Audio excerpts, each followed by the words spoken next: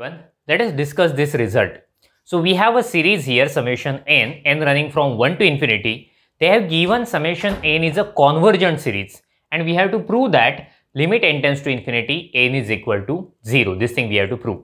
So what will we do? We will consider Sn be a sequence of partial sum. Let me write here, let Sn be a sequence of partial sum of series that summation n running from 1 to infinity.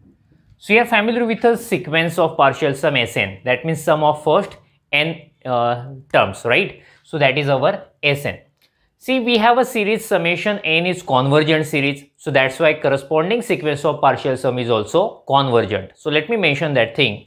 We have summation an is convergent. So this is a convergent series we have. So therefore sequence Sn, which is a sequence of partial sum that is also convergent, is convergent and Sn converges to S. Okay, we are considering this thing as the sequence is convergent, it converges to some point, we are calling it as S. Getting the same thing we can write in this way also, that is limit n tends to infinity, Sn is equal to S. Okay, so the same thing we can write in terms of limit also.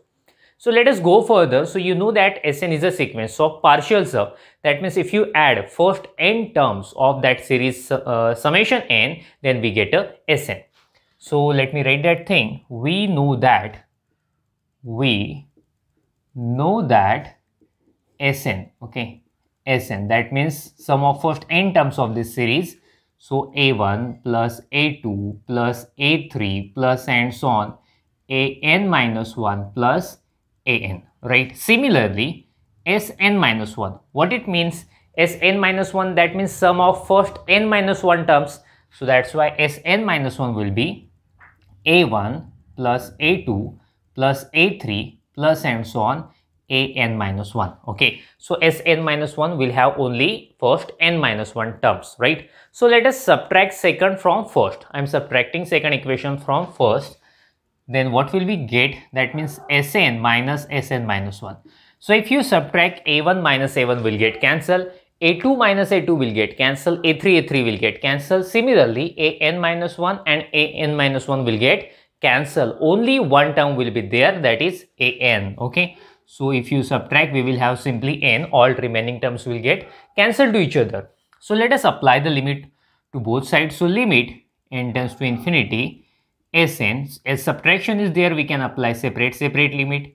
Okay, Sn minus 1, which is equal to limit n tends to infinity n. But as we know, limit n tends to infinity, Sn is equal to S. That means that sequence Sn converges to S. So if you remove one term, getting, then also that corresponding sequence will converge to the same point. Okay, so Sn minus 1 can be easily obtained just by removing one term from Sn. But as Sn converges to S, Sn minus 1 also converges to S only. So that's why we will have S minus S is equal to limit n tends to infinity an. So S minus S will get cancelled to each other and we will have limit n tends to infinity an is equal to 0. So in this way we have proved this thing, getting. So that means what is our conclusion? If the given series is convergent series, then limit n tends to infinity n is equal to 0. Okay, so proof is over here. Make a screenshot of it, then we will stop. Thank you. Bye bye.